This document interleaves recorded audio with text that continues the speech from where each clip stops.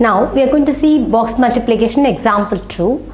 So first you have done the 2-digit number. Now we are going to do 3-digit number.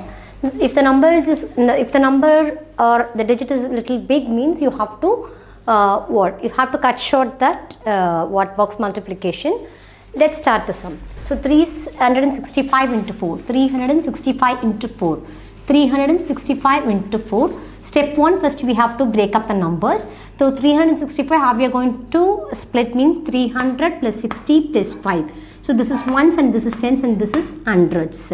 So after that, step 2, you have to write everything in the box. So you have to arrange 300, 60 and 5. These are all separate boxes. In the edge, you have to multiply. Which number you are going to multiply? That is 4 is going to, from 365, 365 is going to multiply by 4. So which number is going to multiply? That means 4 is going to multiply by 365. So in the edge 4 I have written. So step 3, so 360 and 5. I have told you first in that example 1, first you have to multiply the tens and after that you multiply ones. So you have here also you can do the same method, but it's a long process.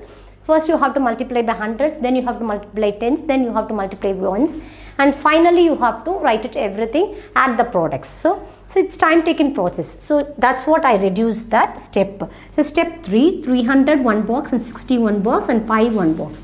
So you have to you have to draw 3 boxes. The edge you have to write 4. So 300 into 4 you can get 1200. That you know it. So 3 into 4, 300 into 4 means what you are going to do. I have told you. So how many zeros? 2 zeros you have to add in the last. So first you have to multiply only the numbers. 3 into 4, 12, and after that you have to add 2 zeros. So that is what 1200. And 60 into 4, 60 into 4. So 60 into 4, that means last you must add the 0. So only the number first you have to multiply.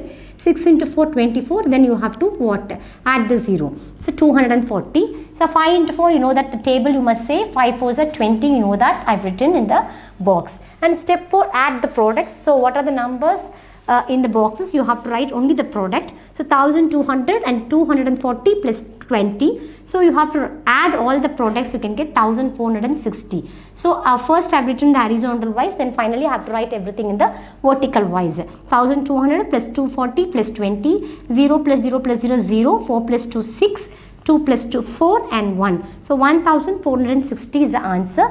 That is what you can get from the box multiplication.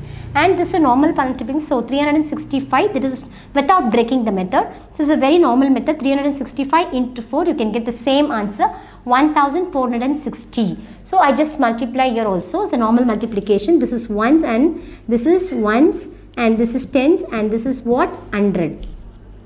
So I have to multiply by 4. First I have to multiply by 1. 5 4s are 20, 0. This 2 carryovers go to the tens place. 6 4s are 24. 24 plus 2, 25, 26. I have written 6 here. The remaining 2 carryovers go to the 100 place. And 3 into 4, 12. 12 plus 2, 14. So answer is 1460. That is what I have written. So box multiplication also you can get the same answer. Normal method also you can get the same answer. The answer is 1460 is the right answer for the question.